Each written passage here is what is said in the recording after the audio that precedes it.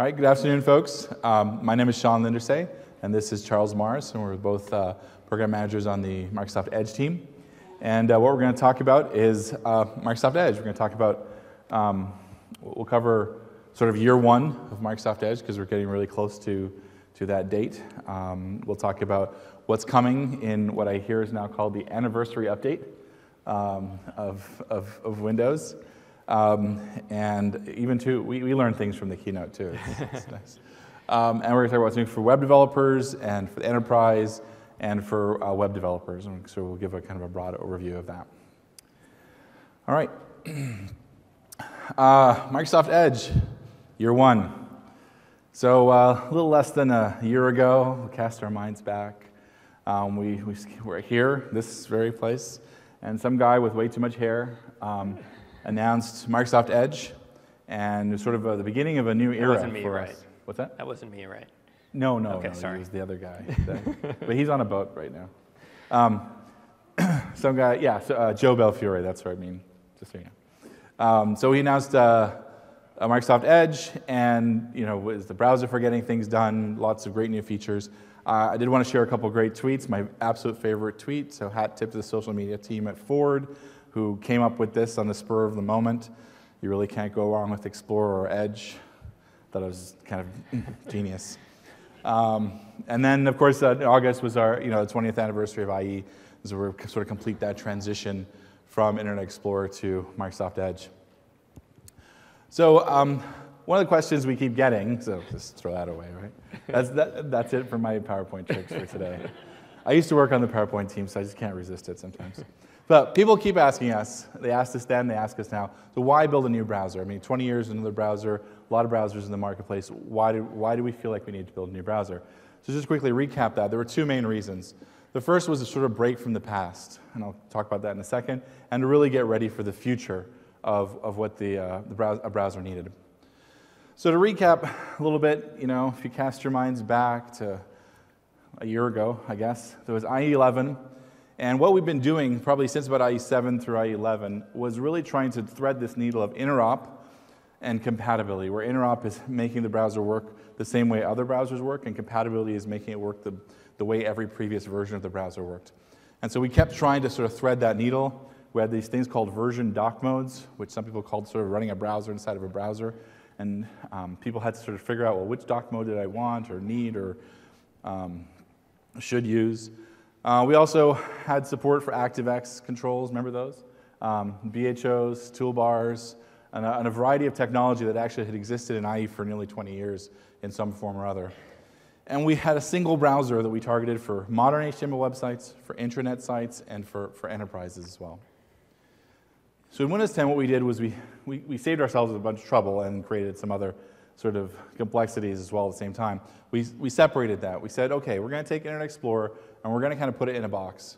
And that thing is what we will use for compatibility, because we know, and developers know, that works a particular way. So we won't change it. And that's the way that you get support for ActiveX controls. That's the way we get support for BHOs and toolbars.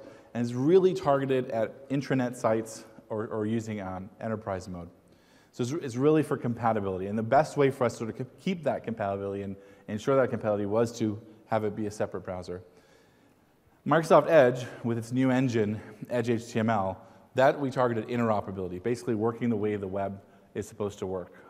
So trying to make sure that we work the same way that other browsers do. We made that the default browser in Windows 10. We started work on new JavaScript-based extensions, which if you were using our Insider Preview, we just released our first preview of it a week or two ago. I'll show some more on that a little later today. We put ActiveX and BHOs and toolbars, and we said they don't run in this environment, which gave us a more reliable, secure, faster, more responsive browser. And we said this is the browser for the modern web. And that's where we are today, and that's what we've been moving forward with. Microsoft Edge is the default browser, and then IE 11 still there, part of the product, targeting for enterprises and compatibility. So as we went forward, as we continue to go forward, these are sort of the three design tenets that we really hold firm to. The first is build an amazing browser. And we know that we can't just have great, cool new features. We got to have a browser that meets people's expectations. It's secure, it's fast, it's reliable, it's responsive. It has all the web standards people expect it to. It has all the features that people expect them to to have. So that was sort of really a core tenet. We have to be an amazing browser. The second thing we said, we need to be bold and forward-looking, which means skating to where the puck is going, trying to look at what's sort of happening in the industry, in the environment, in users' environments, and really try to build some features that, and some the product that tries to expand the definition of a browser. So for example, we looked really hard at what it means to have a pen and a browser, not just using a pen for clicking on links, but this idea of being able to write on the web with web notes. So that was a kind of innovation and experimentation and some deep thinking we had around a particular scenario. Another area we looked at was sort of, if I have a personal assistant, Cortana is there, we've heard a lot about Cortana. What does it mean to have a personal assistant help you while browsing on the web? And so we did a bunch of exploration around that. I'll show you a couple of the new things that Cortana does since last year. But again, that was us being forward-looking.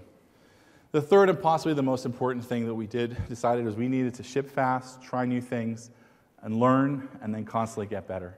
I'm going to talk, Charles is going to talk a little bit about that as we go forward, because that's actually really the essence of what's sort of happened over the last year, is this core third tenet. All right, thanks, Sean. So as Sean mentioned, it was about a year ago, actually 11 months ago, that we were right here announcing Microsoft Edge to the world. But we actually had a few more months to finish off the initial release of Microsoft Edge and Windows 10, which released, as you know, on July 29th last year. And since then, it's really been a really fast and exciting 8 months till today that Microsoft Edge has been on the market. So if last year the question was, why did you build a new browser? Then I think this year the question that we're getting a lot is, so how is that new browser thing going for you anyway? So I thought it'd be good to start out here by just sharing some of the metrics that we look at and kind of evaluate ourselves using to kind of share the view that we have in terms of how things are going. So the first one is monthly active devices. So if you've worked on any kind of service, this is familiar terminology to you. Since we started shipping Windows as a service, it's terminology that we use as well. So instead of talking about an install base, how many installs of Windows we have, we talk about monthly active devices, how many people are actually using your product in the last month. So this is a super important metric for us, and so it's interesting to look how we're doing here. So actually, after just 8 months, I'm pretty amazed to say that we have over 150 million monthly active users of Microsoft Edge. So this is a pretty incredible number. The team I know back in Redmond is very humbled by this and really feels a responsibility to keep moving the product forward for these users. So monthly active is not enough, of course. We need, all of you who run websites and web apps, we need you to start seeing Microsoft Edge in your web traffic. And so we're definitely keeping an eye on external third-party metrics as well. And really looking for the momentum behind the traffic, because we know it takes time to build up that momentum behind a brand new browser. And we're starting to see that. So this is data from Net Applications, which is a third-party web analytics firm. And they showed that from mid-January to mid-February, just 1 month, they actually published some data that said that Microsoft Edge traffic on the internet doubled in just 1 month. So I think we're definitely starting to see this momentum building out in the marketplace. A third thing we looked at, we thought, wow, this is great, we're showing some momentum, but we also need to keep perspective. IE was 20 years old, and Edge is 8 months old. It's kind of like, still being a toddler in some ways. And so we need to have some perspective about how we're doing. And so we thought it'd be interesting to actually go back and look at the last major browser that was introduced on the market. So this is Google Chrome back in 2008. And look at how they did. So this metric is another third-party metric from a company called StatCounter. And this is measuring desktop usage share. So this line here is the ramp that Google Chrome got off to in the first 7 months. You can see, pretty steep uptake. And so what happens if we compare that to Microsoft Edge over the first 7 months? So you actually see that, very similar uptake, but actually ahead right now of even the start that Google Chrome, very successful browser, has gotten off to. So I think in summary, to answer the question, we are extremely happy with the start that Microsoft Edge has gotten to. We think we have a lot of momentum. But I think the last piece to any of that story, of course, is we're completely focused on just making sure we can actually keep that momentum going and keep the ramp on that graph there. So as Sean said, a big part to us on the team about keeping that momentum going is really listening to the feedback that all of you have, all of our customers around the world have, bring that in, internalize it, and really start to improve the product. But we can't just improve the product and internally to Microsoft and then wait months or years before we actually release it to all of you. So this is why, actually, since July the 29th, it's August-ish, we've actually made 12 update releases to Microsoft Edge. In those update releases, we've released over 120 features and over 6,000 bug fixes. So you might be thinking to yourself, I'm not sure that I've seen 12 Edge updates, and this is kind of by design. A lot of times we don't want users to feel like every time they come back to their computer, they've got a new browser. A lot of these things happen behind the scenes through Windows Update. But that doesn't mean they're not important updates. So one of the really big focus areas for these updates is reliability. So to measure this on the Edge team, we use a metric called crash-free sessions. And this is just like you'd expect. So if a user makes it through, if a user's tab makes it through their browsing session and closes it normally, then that's a crash-free session, and we like that. So the first thing you'll notice is the scale on the graph, right? This is 99% to 99.5%. Each tick mark here is 5/100%. And we measure this to 1/100% when we look at the numbers here. Because 5/100 in 150 million users is actually 75,000 people. So every little bit here counts. So how are we doing on crash-free sessions? So this is data from early September. You can see we were right around 99.2%. At this point, we had actually already shipped a bunch of updates to Microsoft Edge to get it to this point. So what happened next is we shipped the November update, which most of you probably know was our first major feature update to Windows 10 as well as to Microsoft Edge. And all of you developers know what happens when you introduce a whole bunch of new code into the system is that not everything goes exactly how you planned. And so we actually saw a dip in our reliability to just over 99%. And so, of course, this wasn't good enough. We rallied. We started looking at the data that was flowing in on the new November update bits, and we started releasing updates, so sometimes as often as twice a month. And since then, you can see that update after update, we're just pushing this number up. And if you look at the trend, we're definitely heading in the right direction. So I'm hoping that next time I show you this graph, instead of 99.5 being the top metric there, it will be 100, and we're actually going to be approaching that number. So this is an example of what we do with a lot of those updates, but we, of course, also want to deliver new features.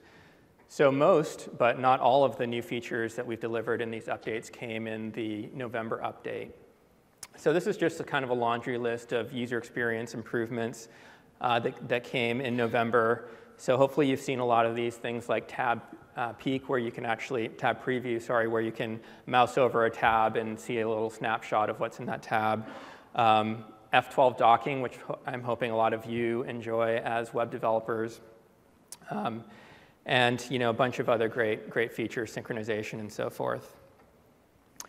Within the platform itself, we also shipped a bunch of great features, including Object-RTC API, which enabled video chat without plugins. So we'll take a look at this later, as well as a bunch of other great features. But instead of talking anymore, let's flip over and actually look at a demo. So, number 6. All right. So this is a demo of the picture element in Microsoft Edge. So in case you're not familiar with the picture element, this is a new standard that's part of the responsive image suite of standards, which basically allows you as a developer to tell the browser how to, which image to select based on a variety of different factors. So this was a demo written by someone on the Edge engineering team, Greg Whitworth. And actually, the cooler thing about this is the art that's featured in this demo is actually painted by his wife, Karen. So the first scenario here you can see is that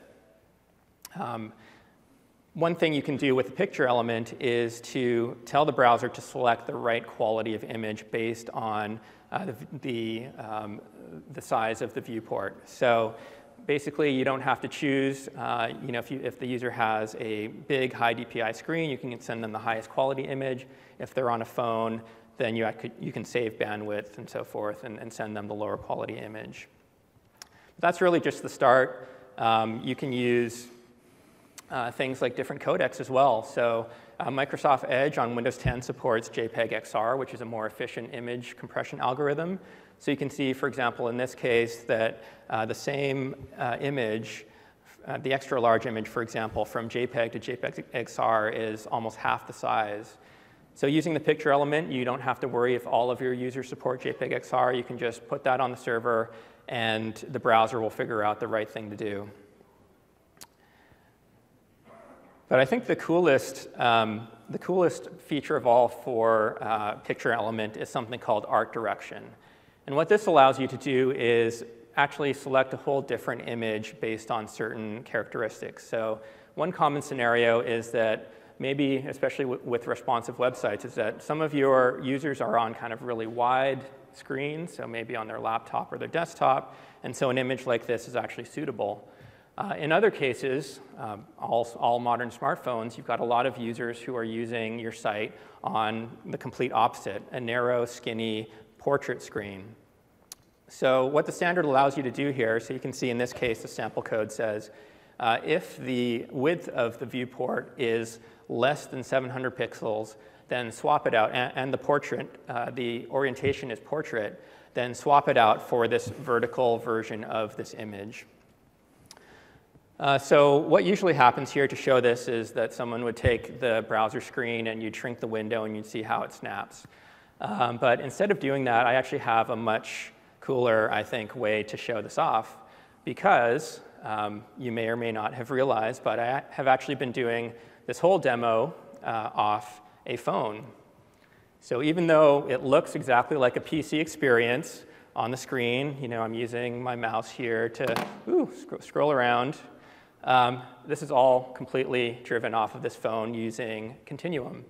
So this is another feature that we shipped in November, which is Edge for the phone, including Edge through Continuum. So you can plug in your phone if you have a larger screen at home.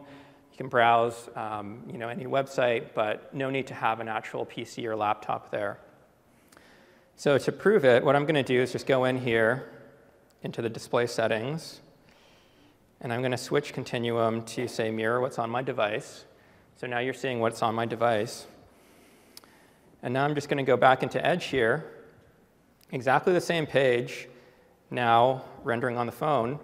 So here's that exact same image now, using the art direction capabilities of picture, but now you see that we're seeing the portrait optimized version of the image. So what do you think? Is that pretty cool? Awesome, thank you. All right, so I'm going to hand it back off to Sean. Awesome, thank you. So that's kind of the stuff that we worked on and we delivered, the many updates up through sort of the November update. And now we're going to go look forward as to sort of what have we been doing and what we're targeting to have come for the anniversary update. One of the most important things about the way that we even internally have changed how we build the browser is we organize a lot of our work around listening to customers and learning from them and using that to drive what we focus on. We get a ton of telemetry from devices in the marketplace to tell us how people are using the device. We get feedback. We get thousands and thousands of pieces of feedback from customers almost every day, every month. And we flight. So we flight our features out to insiders, fast insiders and slower insiders. And each of those we use to gather information and data about how we're doing. I want to actually show you a table which kind of gives some PR folks a little bit of nerves, because this is a chart that is based directly off of feedback, and it's a chart that we show every week. So we have a weekly meeting in our team, and we sit down and we look at the feedback, and we use this to prioritize the work that we're doing for the product. So this is real. We actually track this through about 100 items, and as we're working through them, as we ship the anniversary update, some of these will drop off, and we'll keep working through these. As you see, Provida extension models are our top piece of feedback. But then you get things like, one of the fun things about building a new browser from scratch is there are features you don't bring forward from the previous version, sometimes deliberately, like ActiveX, sometimes because you didn't have time. So people, for example, said, I really need to have an option to choose where I want to have my downloads. There's a feature we had in IE before, and we don't have in Edge, but it kind of bubbled up to one of the top pieces of feedback we got from customers as a feature take-back. We get a lot of individual pieces of feedback that says something crashes or hangs. We kind of group that into sort of one line item that we continue to make work on. We hope it'll eventually disappear, but the reality is, I'm sure it'll always be there. But it's really important for us to have that line of sight and say, okay, we're not done yet. It's still a piece of feedback. Hopefully we'll drop down and other things will come above it, but it's something that we hold dearly. We want to make sure that we are always aware of what our customers are saying. You kind of go down the list. These actual numbers on the side there are the actual numbers from our internal database where we track all of these things. You can see there's one feature there that we're not actually going to deliver in the anniversary update, which is enterprise feature for deployment of favorites. We're probably going to deliver it very shortly after that for all the folks who need it. But it's not currently targeted for that release. So we are working through these, and there's some we won't get to, and there's some that we will. And once we're done with this, we'll then shift up and look at the next step. But this is a really core to how we operate our engineering. So one thing I'll say about this is send feedback. Some people think that when they send feedback in the tool, we don't hear it. The reality is it drives almost everything we do around prioritizing work. This is another chart that kind of shows how we use telemetry. So we've built like this heat map that sort of really shows how people use the product, and we use this both as to understand how features are being used. We also use it as sort of as an early warning system. So if we ship an update and some feature which was consistently used at some known percent kind of drops, then we think, oh, that's maybe something went wrong in the feature. So we can go and look at that. I had to remove all of the X's because there was some concern that without the context people might misinterpret them. But one of the ones I left on there actually was a really interesting insight for us. It shows the percentage of times people click zoom and then zoom in and zoom out, and it shows that people click zoom in more than they click zoom out, which is not what we intuitively thought, and was kind of one interesting area. Sorry, zoom. They make things smaller more than they make things bigger, and we always thought people would make things bigger. So it's not what we intuitively thought, but it's kind of an interesting thing that we dig into and try to understand and see if it affects the way we design the product. This data, as noted below, is sort of anonymous sampled data from our insider population. So I thought I'd sort of talk a bit about what's coming for end users, and I thought the best way to do that is just simply do a bunch of demos. 8, I think.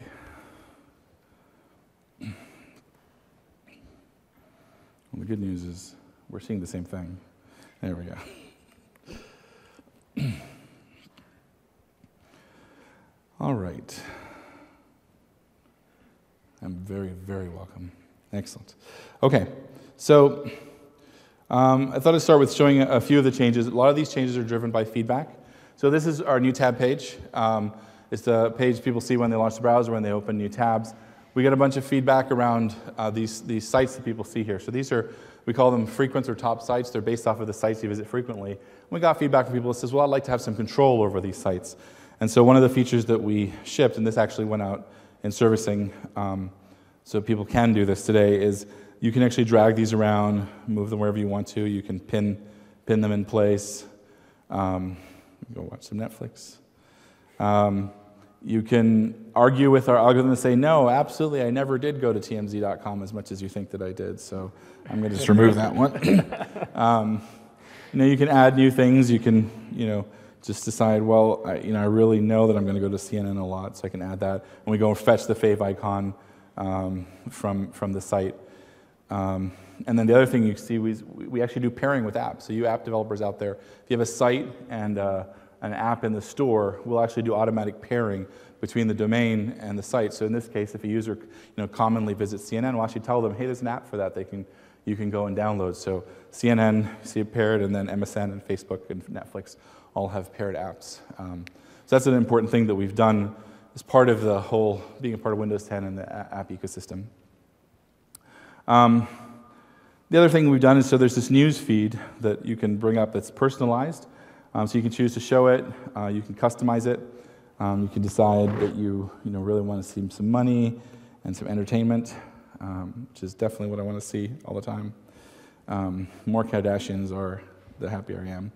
And then on the right-hand side here is some personalized content. So you can choose which cards you want to see and automatically picks a set. So some game with basketball is going on now, and I'm not familiar with it. March Madness. Sorry, March Madness, that's it, thank you. I'm kidding.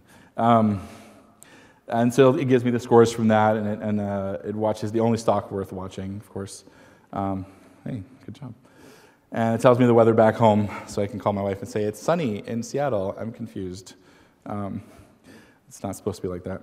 So we did a bunch of work there. It's this page, new tab page, is one of the top pages that people use, so it was important for us to get that right. The fact that it's hanging is a good feature. And the recovering is telling us about that hang. It's being sent back, so that's reduced our crash-free sessions by 1 for today. Another thing that we've done, this is top feedback that we've had for a really long time. Let's say you got some URL that you have on the clipboard, and you're using your mouse, and you're kind of just relaxed, and you don't want to have to lean forward and press enter. You can just press paste and go, and just go. And if it's not a URL, you can automatically do a search from there. It's a feedback that we've had for a really long time that people really love, and so we're pretty happy to have that now. Another thing we've done is improve Cortana. So we talked about how Cortana is there to help you. We've shown you many demos along these lines. We want to show you some of the cool things that have sort of been added.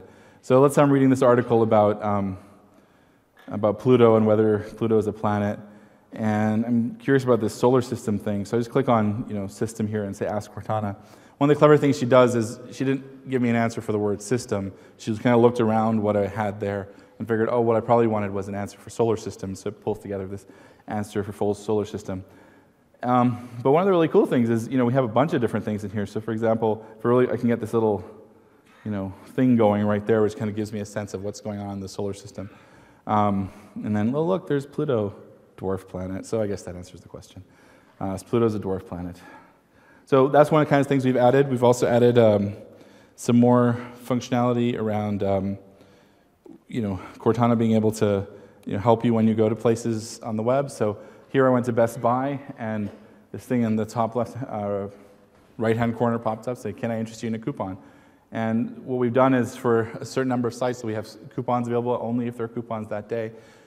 Cortana can basically offer you, save you some time, save you some money. You don't have to go searching. I know my wife, just before she buys, she basically stops and goes and types Best Buy coupons into her favorite search engine, and then she refuses to buy anything that doesn't have a coupon. So this kind of saves her some time. So this is kind of a thing we've added over time. Like it just came online a few months ago. And there are other sort of features like that we've brought online, and we'll continue to do so. Another popular feature that people are interested in, I'm going to go to Microsoft.com. Office looks good. Oh, this Microsoft Edge thing looks interesting. Yeah, it's got some web notes, some pen. And it looks really interesting. I'm going to keep going. Oof, look at it beat all the other browsers in performance. Did you know that it was faster? You did know that? Yeah. Okay. And then I get here, and if I was on a tablet or a touch screen, one of the very popular features we actually had back in sort of the modern IE version for Windows 8 was back forward swipe. And so now I can just basically go on the page and I can swipe back, go to the previous page. And this is really awesome because it works for thumbs. The best thing about it, actually, is it also works with the touchpad. So I just take 2 fingers and just swipe to the left, swipe left, so I can just keep my hand right there on the touchpad and go back and forward. It's one of those things, once you use it, you can't live without it. Very excited that that's coming.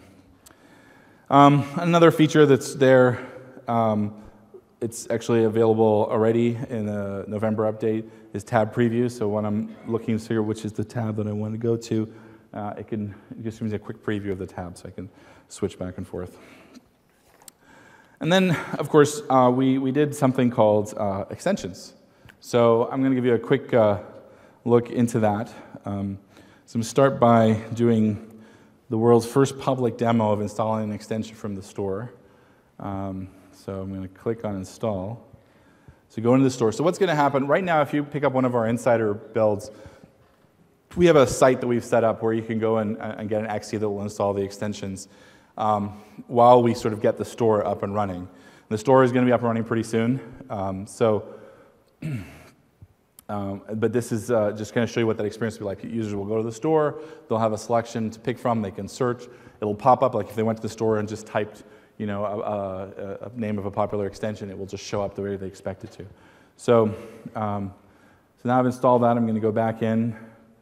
I'm going to go over. This one always gives me a little bit of fun. Like, it usually takes 2 launches before it works, and which again proves that it's not a fake PowerPoint demo. There you go. So that's the Page Analyzer extension, which is actually a Microsoft-built extension, which I think web developers will really enjoy, because what it does is it takes a page and it analyzes it for interoperability. And then they've recently added some features where it analyzes it for accessibility as well. So you can actually take your page and say, how am I doing on the various accessibility guidelines? So I wanted to take a quick dive into one of the extensions and just give you a sense of what that's like, so you have a, what these things really are. So we have this extension is built. It's a fun extension called Redactor. Now I'll show you quickly what it does. This may not be in our first selection. So let's say I go to some site, and you know what? I'm really loving this political season. That's sarcasm. I'm not at all. And there's Redactor button. What it does is it takes a set of text that you've provided it, and it blacks them all out on the page. And frankly, I think it makes this page much more readable. And this is a equal opportunity blackout, just so we know. But it's like, these names of people that I'm just getting tired of reading. So one of the things, though, if I were to go over like another site, is the way it's built, it requires that I always have to go press that button to make this happen. So I'm just going to pop open the extension in Visual Studio Code and kind of show you what that looks like. So first I'll show you the manifest. So this is the manifest that pretty much just describes what that extension does. And one of the things it does is it defines that browser action, which is the what's that? Control plus. Make it bigger. Oh, make it bigger. Oh, yeah, sorry. Thank you. It defines that the browser action, which is the button. And it basically says, okay, when somebody presses that button, go run some JavaScript code. And I'll switch over and take a look at that code. Control plus. There we go. And I'm showing you this because I'm pretty much, those are the people, these are the texts that it blocks to see equal opportunity. I'm showing you this because it's basically like, most people who've built a website of any kind will look at this like, oh, I understand what that's doing. It's if it sees that text, go draw, style it with a black box around it. Like, and this is what extensions are. Like, they've moved from being these COM objects that you had to basically be a Microsoft professional developer. Not that I had a problem with you being a Microsoft professional developer. That's good, thank you. But pretty much anybody can build one of these things because it uses the same technologies and the same concepts as the web. So what I'm going to do is I've decided I don't want to have to always press the button to make it work. So instead of using that function above that's sort of wired up to the button, I'm just going to, whenever the page loads, I'll just have it run the function. So I'll hit save on that, go back to the page, hit refresh, and then see, now any page I go to, I will be saved from being hit with all these people. So that gives you kind of a sense of what the extension is like, how it works. It's super lightweight. And I'll show you some of the extensions that we're currently working on. I'll just sort of show you a few of them. So many of these will be coming shortly. So this is AdBlock Plus. People are familiar with this one. And then you can never have too many ad blockers, so I'll just load AdBlock as well. And then we have that coming. We have one from OneNote coming shortly. All these you can see they're generally working. We're hoping for the next Insider flight. When that comes, we will have some of these extensions available for people to use, and our friends from Pinterest have the Pin It button, which is a very popular extension as well. So this gives you a sense of some of the extensions that we're working on actively in progress and will soon be available for people to use, and then will be in the store as well. One more thing before I finish that. Many of these extensions were developed by some of the folks in this room. Some of the folks right here are working on, including, and I won't mention his name because he'll get embarrassed, one of them who's getting married tomorrow. So can we all get a little applause? Applause for him. Thank you very much. He did all this work while preparing for his wedding. It's just, couldn't happen for me. So just really quickly, I wanted to just recap on extensions and give people a sense of what's sort of happening with this, because we know it's a top issue for people. So the way we're developing this is we're working a close set of partners to kind of prove out the platform. Frankly, every time we've onboarded a new extension, it's found new bugs in the platform for us. And so each one is a kind of a process of making the platform better. And so we're working slowly and deliberately to make sure that when we deliver these extensions, that they meet the criteria that we have. The reason we sort of went to new platform was to have a more secure, reliable, and performant browser. So we want to make sure that as these new extensions come along, we meet the same. So this is a selection of the folks that we're working with. Really happy to work with them. So a small set of them available today, like literally today. If you go get the Insider preview, you can try out Translator, Mouse Gestures, and the Reddit Enhancement Suite. And then a few more will come online, and then we'll sort of keep bringing them faster and faster over the next few weeks. If you are building an extension and you're interested in sort of getting on our list, we have a URL. It's here. We'll make it public on the Edge Dev blog as well for you to click through. It's also on the dev.microsoftedge.com website. You get there. It's a simple form for you to let us know about your extension and that you're interested in being part of the early set. So that's it. There's lots of other new features. There's small features. Done a ton of work about improving favorites management in the browser. We have a whole new tree view. We've done a ton of work in really small and large ways, and we continue to do work. So if there's anything that you want to know, just ask about. But otherwise, send feedback. So thanks. Hand over. All right, thank you. So we're going to switch gears now and really look at the core platform, Edge HTML, that powers both Microsoft Edge as well as the web app platform in Windows 10. So I'm going to start by just kind of setting the context at a high level about the priorities that we put in front of the team about what we wanted to accomplish in 2016. So you can see them here, extensions that Sean just showed you. Accessibility is a huge focus for us, fundamentals, so the reliability work I showed earlier, security, performance, always moving forward with web standards, and then finally really figuring out how we more closely work with all of you as the web developers to make sure your feedback is heard and incorporated into the product. But I'm not going to say a whole lot more about this. I'm going to actually just dive a little bit into the last one, because hopefully for some of you, these priorities are not a surprise. A couple of months ago, we actually published these to the Microsoft Edge dev blog. So you can get to this at blog.microsoftedge.com. So this was February the 3rd. If you scroll down a little bit, you can see exactly the same 5 priorities that I just outlined. We published them, basically days after we had sent them out to the team internally. So this is really kind of in the spirit of us just being as open as possible about where we're headed. Of course, that's not the only thing. Just a month or so before that, we made a pretty huge announcement, which was that Chakra Core, which is the JavaScript engine which powers Microsoft Edge, was made open source. So you can go find it on GitHub. You can see that it's already over 5,000 stars. This is amazing because not just is this going to help Microsoft Edge, but another thing that the Chakra team did was right around the same time submit a pull request to allow Node to run on top of Chakra. So you can actually take advantage of the new features, the performance that's in Chakra in other scenarios like in the cloud with Node or in IoT scenarios. So this was a pretty big step for JavaScript.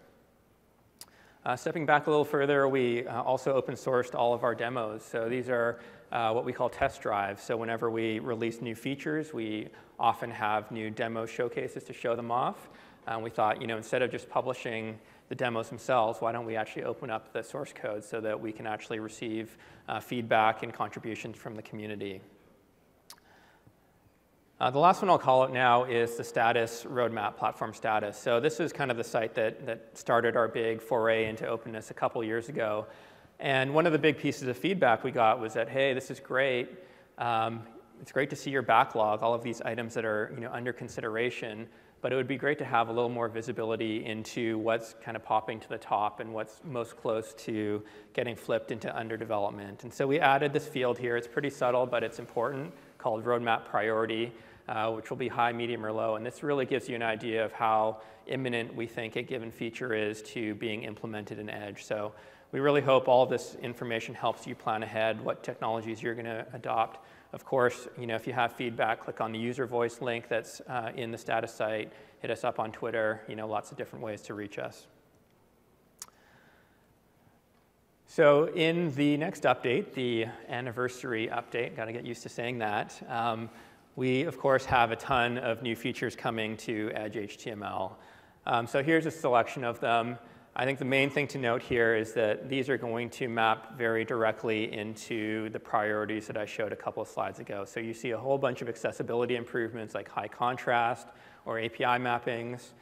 You see some fundamental stuff, so usually not considered new web platform features, but I did call out one important one here, which is Flash out of process.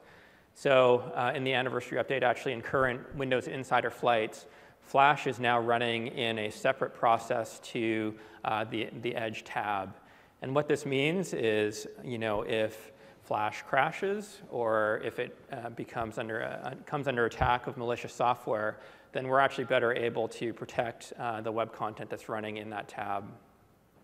In addition to that, we have a whole bunch of new web standard features, things like FIDO, web notifications, a lot of really cool stuff that we'll take a look at in a second. So it can be hard to look at a big word cloud of features like that and get a feeling for what it all means. How is Edge actually doing as a platform? So one interesting way to do that is to use a benchmark like HTML5 test. So most of you have probably seen this. It's actually not an official W3C benchmark, and it doesn't really measure the quality of how well each browser implemented a standard, but it's still kind of an interesting way to zoom out and get an aggregate picture. So over the past couple years, you can see from IE 11 through the November update of Edge, we've made huge progress from 336 points all the way through 458. But that's kind of old news. So how are things looking today? So we actually compared the latest builds of Edge against the nightly builds of other browsers that we think are going to release around the same time. And the kind of big news that we noticed here is that we had actually leapfrogged the latest Firefox nightly into second place on this benchmark. This is coming from well down in last place. And so again, we're really happy about the momentum. We realize there's still one more step to take, and we're really focused on that. So with that, I'm going to just flip over and do a couple of demos to show you what's coming up in the platform. All right, so the first one is biometric login using a technology called FIDO 2.0. So you actually saw some of this in the keynote this morning with Brian Roper. He actually showed the same demo site that we built in conjunction with our partners at USAA. However, I think personally that he kind of skipped the coolest part of the demo, which is to use a fingerprint to unlock the website. I think it's much cooler actually if you could use your face, and you can. So let me show that. So FIDO stands for Fast Identity Online, and they're a standards body that is really invested in helping online authentication become a lot more secure and convenient for users. So what this really means is we need to get rid of passwords. So if you have one password that you use all across your sites, that's not secure. If you have 20 really complex passwords that you use across a variety of sites and you've got a sticky note, actually the sticky note's not very secure. So you know the problems with web login as it stands today. So Fido and browser makers are really out to solve this. So what's happening now is I'm just going through a registration flow. So imagine that I already have an account. I'm confirming that it's me, but now it's detected that I'm on a Windows Hello enabled machine. So I'm going to say, yes, I'd love to start using Windows Hello. It's going to pop up. I'm going to lean over here. It's going to recognize me. And I'm going to say, OK, so now I'm registered. So the great thing to know about this is that no information, no confidential information, like no facial scan or anything like that has been sent to USAA. They've just gotten the minimal information they need to know to do a key exchange later on with Fido. So you can imagine now in the future, I log off, and then the next day I come back and I want to log into my bank.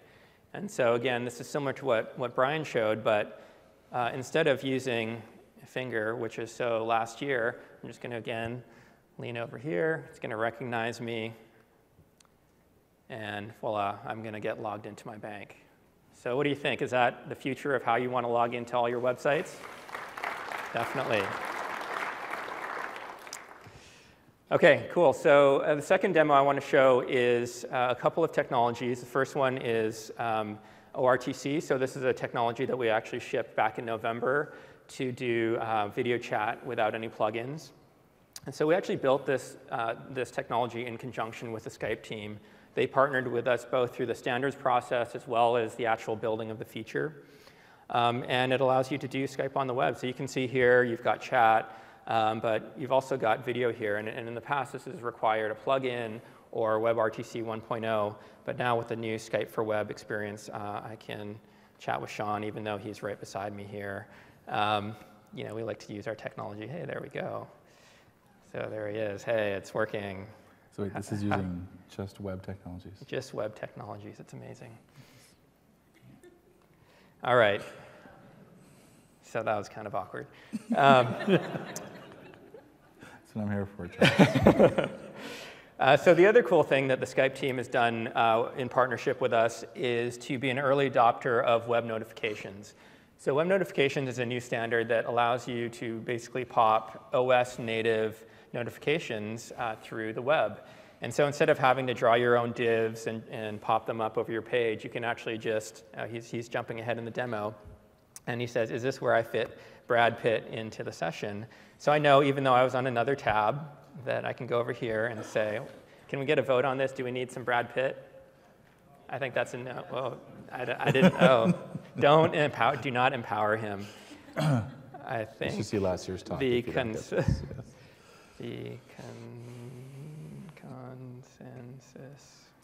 was no. Sorry. That's fine. So yeah, again, very cool. In addition to just being less code to write, this also allows it to notifications to pop from your website, even if the browser or the tab is in the background, so you don't have to worry about the user going off and doing different things. So again, very cool new technology coming to the Edge platform. All right. So there's a lot more coming to the platform. If you want to see more code, see more demos, definitely please check out the session on Friday at 12:30 with Jacob Rossi and David Katui. They're going to take a lot of those features that you saw on that slide and give you a much more in-depth look at how you use them, what they can do for you. If you just want to see some more demos, then come see me in the mini theater. Otherwise, there's also a bunch of deep dive sessions on JavaScript, on the F12 tools that will be online shortly. If you really want to know more, then you can come join us on Monday. So we're actually going to be just down the street holding our second annual Microsoft Edge Web Summit. So this is going to be a day of 30-minute sessions delivered from the Edge engineering team to web developers. We actually scheduled it as close as possible to build so that hopefully some of you can make it. You can check out the full schedule here on Lanyard. If you are interested and somehow missed it and didn't get a free registration, we are sold out and registration is closed. But if you really want to make it, please come see me afterwards and I can get you an invite. OK, so let's switch gears again. Enterprise. So as Sean mentioned, we have 2 browsers in Windows 10. And a big reason for that is our enterprise customers. We actually hope that most regular users only see Edge. It's pinned to the taskbar versus IE that's kind of buried in Windows accessories. And the reason for that is enterprise really needs that backwards compatibility for sites that were written, in the year 2000 using ActiveX and some of these older technologies. And so by shipping the 2 browsers, we allow Edge to be really focused on forward-leaning technology while we can still have IE on the box for those customers that really need it. So the question is, are our customers responding to this strategy, to this approach? The answer is yes. So actually, we had to take a step back and realize that going from IE to IE11 to Edge was actually, we weren't even ready to think about that yet. So a year ago, when we surveyed all of our enterprise customers, we found that only 25% of them were on IE11, only 25%. And that's because we were shipping and supporting 4 different versions of IE on Windows 7, 8, 9, 10, and 11. So something we announced 18 months ago was that we were going to change the support policy so that we only support the latest version of IE on any given operating system. So that means that as of January the 12th, a couple of months ago, IE11 was the only browser supported on Windows 7. So since then, our field staff has been at work around the world trying to help these customers get upgraded to IE11. So we've actually gone from 25% to over 70% with those same customers in just 1 year. So we still have a little ways to go, but this is amazing progress to get people to more modern web browsers. In addition, we want people to start evaluating Microsoft Edge for the rest of their internet browsing. And so we're also seeing some great momentum here. So from a survey of some of our closest enterprise partners, we're seeing that almost 60% of them are planning to actually deploy or test Microsoft Edge within 2016. So we've got a bunch of great enterprise features. I'm gonna run through these pretty quickly because we don't have a lot of time. So enterprise mode basically allows you to set some sites into a mode that is really high fidelity IE8 compatibility. Along with that, we have this ability to work between Edge and IE together. So I'm actually just going to skip ahead to the demo here so that we can just see these features in action. All right.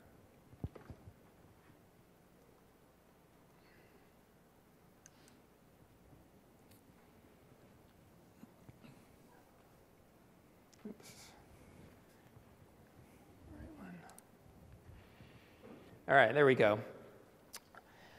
So what you're seeing here is the group policy editor on a machine. And I've got a particular policy called use the enterprise mode IE website list. And what this is a, sorry, let me flip to the correct thing. So what this is you're basically saying, I want to send out, to put out on my network a list of sites that require great backward compatibility. They were written a long time ago. We don't want to update them yet, and we just want them to keep on working. So in this case, this is all specified by this XML file here that you can see specified. And then we publish a tool called the Enterprise Mode Site List Manager, which allows you to add and remove sites from that list. So in this case, I have a couple of sites. You can imagine this is an internal purchase ordering site and an internal travel site that, again, haven't been updated yet. So I want them to run in IE8 enterprise mode. So once you save this, it actually just writes out the XML file that you put out on your network, and then all of your users download it in your enterprise. Along with that, we've also in the anniversary update, we're going to support a new policy called send all sites not included in the enterprise list mode, enterprise mode list to Microsoft Edge. So that's a lot of words. What does it mean? So what we were seeing is people would get handed off through the existing functionality from Edge to IE because they hit some internal site that needed it, and then they would kind of get stranded there because they didn't realize that their browsers got switched. And so what this does is allows you to say, okay, if the user goes to any site other than the ones that are on the list in IE, then just pop them back over to Edge. So let's see what that looks like. So actually, the first thing I'm going to show is a new page that we created in November called About Compat. So if you go to About:compat in Edge or IE, you can actually start to view this list. So I'm going to uncheck the public Microsoft compatibility list. And you can see that the enterprise list that I just showed with those two sites is showing up here. So now you can imagine that I'm on a website. I'm doing my normal web browsing. And then I want to go book some business travel. So I'm going to go to this internal travel site. Ooh, interesting. And so you can see that it kind of pretty seamlessly popped me over into Internet Explorer, and I can go ahead and do what I need to do. You might notice that over on Edge, nothing happened. So in the November update, we used to leave an interstitial page that says, hey, we had to pop you over to IE. A lot of people got confused by that, and customers just wanted to just have it happen without that interstitial, so we enabled that. And then now that I'm in IE, if I then decide to go to an internet site like MSN, you can see now it's kind of popped me back over and said, hey, you're back on the internet. I should just push you back over to Edge because that's a lot faster, has a lot more features and so forth. So that's how we expect our enterprise users to work between these two modes of having Edge deployed as their default browser, but having IE kind of in the background to handle those sites that need it.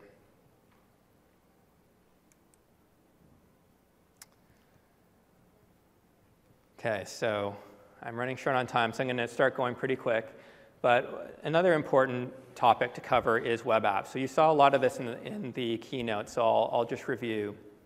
So in Windows 10, we really changed strategy with web apps. So instead of thinking and asking web developers to actually package up their web content and ship it through the store in that way, we moved to this model that we call hosted web apps, which basically means, hey, you as a developer get to just keep on building your website as you always have. You deploy it to the cloud, and your website runs on it. And now we're going to enable you to submit an app, but really all that app is a manifest with a URL in it. So in this case, mysite.com. The great thing about doing this is that as soon as you do that and your website is running in an app context, you automatically have access to all of the Universal Windows Platform APIs. So you started to see this morning in the keynote. And then from there, you package that AppX up and send it to the store. As a developer, nothing changes, though. If you want to make an update, you just push to the cloud, and your app is automatically updated.